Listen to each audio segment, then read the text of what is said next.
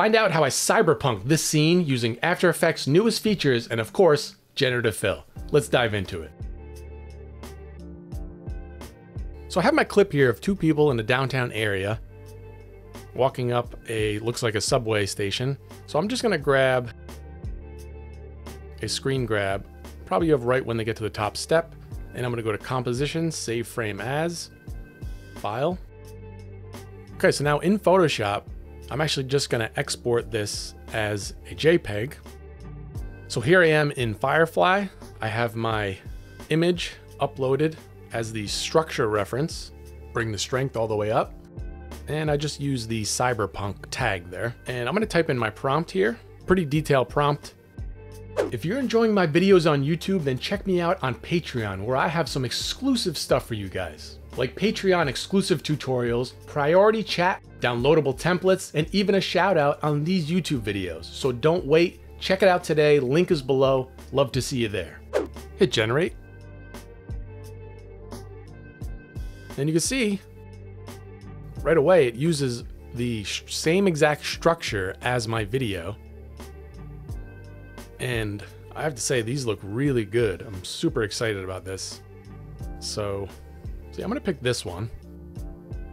So I'm gonna download this. So I'm gonna take that JPEG that I downloaded off Firefly and I'm gonna bring that into Zoe Depth. So I'm gonna go to Zoe Depth. And if I go over to Image to 3D, I'm gonna upload my image here. I'm gonna check Keep Occlusion Edges, just so it's all one piece. And I'm gonna hit Submit. And you can see it comes out with a realistic 3D mesh of this scene. I mean, obviously you have to get the right angle, otherwise some of it looks a little sloppy, but it just creates that little bit of parallax that you need to make a scene blend in more realistically. So I'm gonna download that. That's gonna download as a GLB file, and then I'm gonna go back to After Effects and I'm gonna import that GLB file. I'm gonna bring that into my comp, and then this model settings box is gonna pop up. So if I scale it up, just where it's gonna be. Under Advanced, if I click Flip Z-axis, because for some reason the Zoe Depth always has to have you flip the Z-axis, then you can see the colors are more realistic, so it basically flips it around. So from there, I'm gonna scale it up, try to get stuff in the right spot. You can see it's actually flipped again. So from here, I actually have to go to Transform, Flip Horizontal, and this is where my scene actually is. The right perspective. For some reason, Zoe Depth requires this. Other GLB files you don't, but for some reason Zoe Depth does. Small price to pay for having such a good result. So I'm gonna scale this up. I'm gonna try to get this as close as I can to my scene. That looks really good. Since my layer is a 3D layer, I'm just gonna leave that for now. I'll bring the opacity back up. I'm gonna hide this layer for now. And then under my bottom layer, I'm gonna right click and go to Track and Stabilize, Track Camera. And this is gonna enable the 3D camera tracker.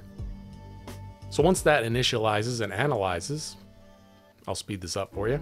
So once our 3D camera tracker is complete, you'll see a bunch of camera tracks here. Looks great. But since my GLB file is already a 3D layer and it's already there, I'm just gonna enable it. And you see, since the 3D tracker camera is enabled, the movement's already there. So my work is done in terms of my camera movement. I'm gonna take my video layer, I'm gonna bring it to the top, and I'm actually just gonna create a rough mask around where my subjects are. Okay, that looks pretty good. If I hit the F key, I could feather it, so I'm actually gonna feather. So that looks good. Later on, I'm gonna color correct this and match it up a little bit more. But for now, what we need to do is we need to fix some of these spots that look a little funky. I'm gonna bring my original JPEG, overlay this in my scene. I'm gonna make this a 3D object. I'm gonna scale it up, tweak the opacity, and I'm gonna try to line this up as best I can using the scale and the position parameters.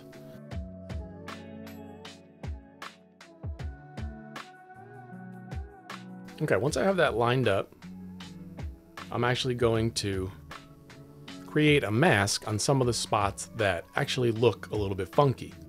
So let me just hide my JPEG layer real quick. So I'm gonna actually create a mask on part of this structure here. And I'm gonna feather both of these masks. And since I made this a 3D layer already, this has the motion built into it already. So now from here, you can see I have a little bit of my alpha channel poking out of my corners here. So I'm gonna fix the corners by just importing a foreground element, and I'm just gonna move it into the foreground here in Z space. So I'm actually gonna bring in a 3D object that has animation built into it. This is one of the new features in After Effects. So I'm gonna go to SketchFab. I'm gonna drop this link below. This is a really cool 3D bus. It looks like a flying bus. So I'm gonna download this as a GLB file. I'm gonna bring this GLB into After Effects, and I'm gonna bring it into my comp. And the model settings box pops up again. I could scale that down. For this one, I don't have to flip the Z-axis or anything like that because this is from a different website.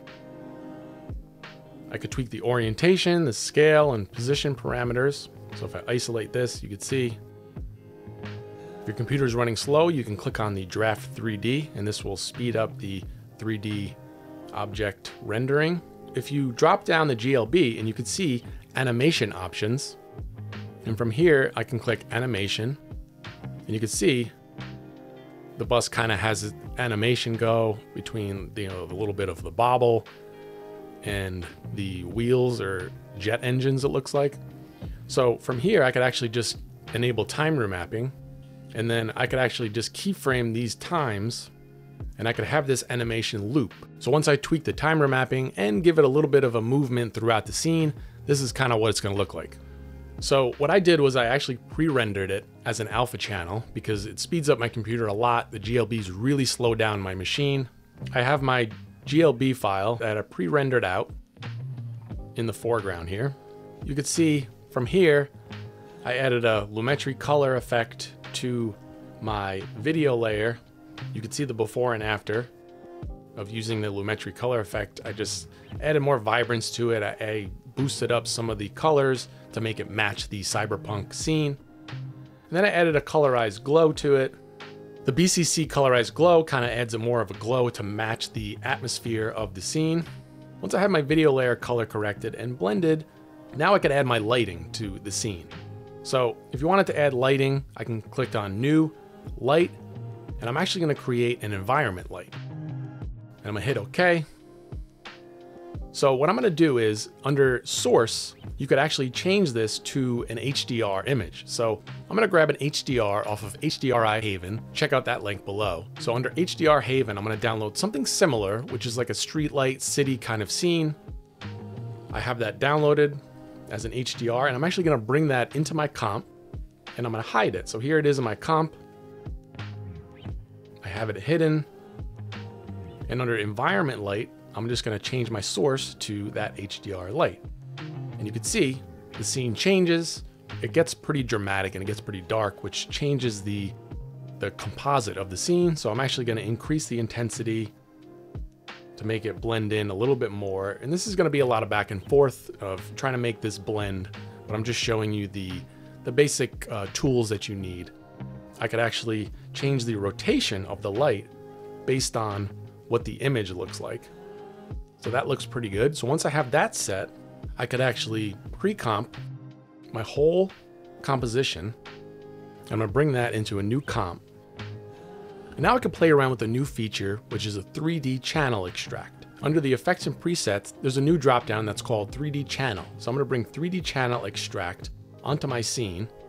And what it's gonna do is it's gonna extract everything that's in the pre-comp that's a 3D layer. And I can see once I change the black point, you can see it brings in the 3D elements. If it's a black color, it's gonna be further away. If it's a white color, it's gonna be closer to the camera. What you can do is you can create these realistic depth maps, and you can create a camera lens blur, fog, different kind of effects that rely on that depth map and really make your scene stand out. So again, if you like my tutorials, check out my Patreon page. Here's my final result.